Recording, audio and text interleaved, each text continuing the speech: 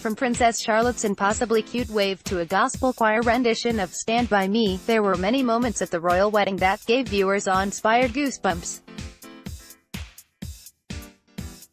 But perhaps the most emotional moment came when Prince Harry wiped away tears while listening to a hymn that was also played at the funeral of his mother, Princess Diana.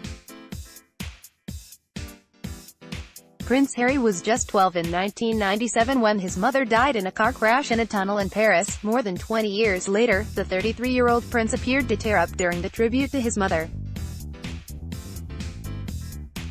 The moment was inarguably moving, but what the nearly 30 million people watching, in America alone, may not have realized was that it was one of the few times Prince Harry has actually shed tears over his mom's death.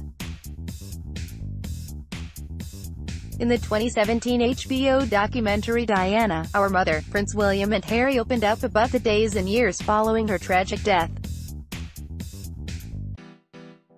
While William appears on the verge of tears during it, Harry does not. The first time I cried was at the funeral on the island.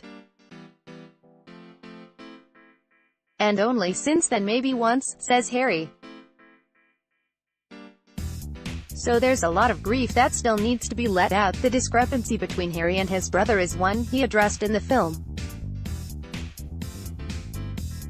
I was so young that I grew up thinking not having a mom was normal. I think it was a classic case of don't let yourself think about your mom and the grief and hurt that comes with it, because it's never going to bring her back and it's only going to make you more sad, he says in the film.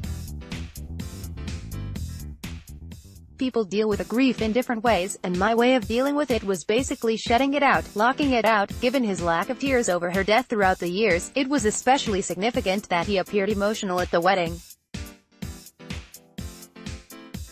But although the infrequent showing of emotion may seem like a dangerous repression of grief or emotions, an expert on the topic and founder of Grief.com, David Kessler, says it's the opposite. That's what I call a practical griever, Kessler tells Yahoo Lifestyle. Those of us who feel highly often look at those people and think they're delayed or diminished, that they're not grieving right. But they're actually grieving perfectly. For them, as someone who also lost his mother as a young boy, and went on to speak as a grief expert in the aftermath of Princess Diana's death, Kessler is uniquely equipped to weigh in on Prince Harry's trauma.